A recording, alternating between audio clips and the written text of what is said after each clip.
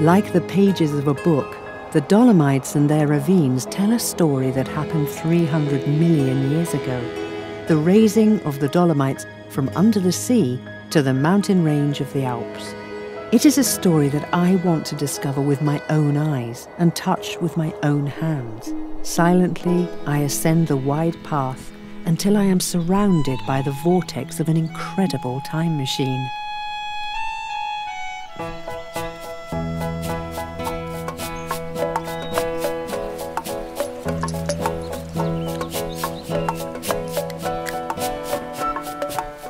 The Bletterbach Gorge is a giant kaleidoscope of intriguing trails that the stream has carved into the rock, revealing 40 million years of geological history. The layers contain various marine fossils, while on the surface I find traces of many fossilized species of reptiles, among them the ancestors of the dinosaurs.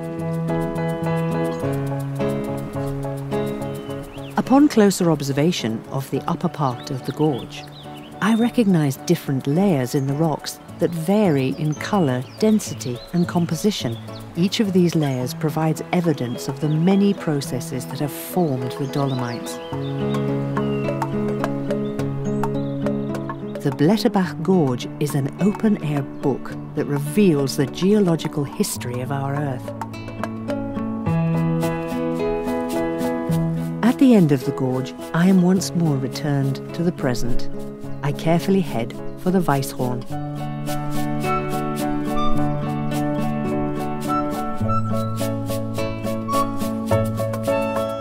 The summit seems to stand guard over the gorge, showing me in the distance the gigantic reef landscape that today we call the Dolomites.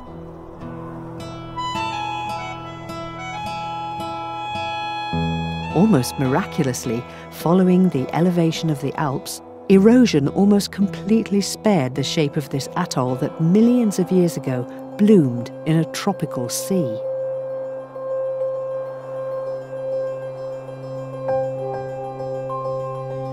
Without realizing it, on the second stage of my walk, I crossed the sea floor of an atoll that was created 250 million years ago.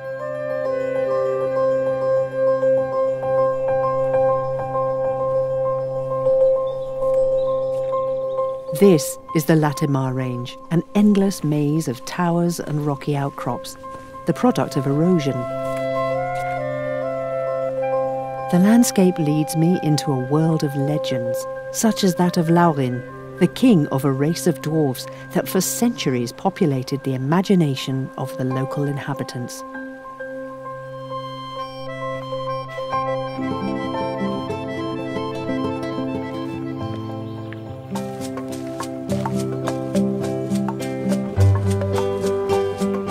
The next spectacle is not long in coming. The Karasee Lake.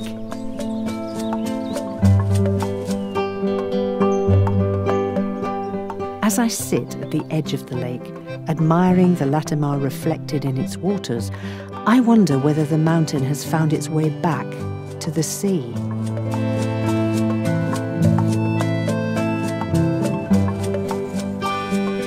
The third stage of my trek begins on the Carré Pass, which once formed a seabed between two atolls. The fresh, pure morning air accompanies me on the way up and brings me to the foot of the Rotwand, a huge overhanging rock wall, nearly 500 meters in height. Further along the trail, I can admire the edge of a rocky reef formed of shells and other remains of marine organisms. Here are the Preuss and Violet huts, while there is a moving, grandiose performance by the ancient seas as the violet towers try like long needles to pierce the deep blue of the sky. The journey is the reward, and our reward will be reached via a path. We are free to choose which.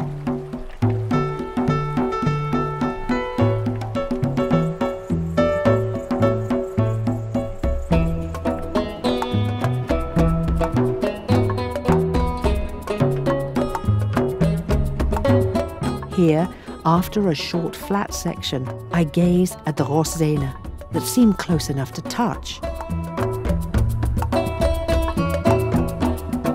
There, the proud red roof of the Tirsa Alpud hut can be seen up on a broad saddle. I have finally reached the halfway point of my third stage. Lost in thought, I rest and think about the hike that still awaits me through these incredible atolls of a vanished sea.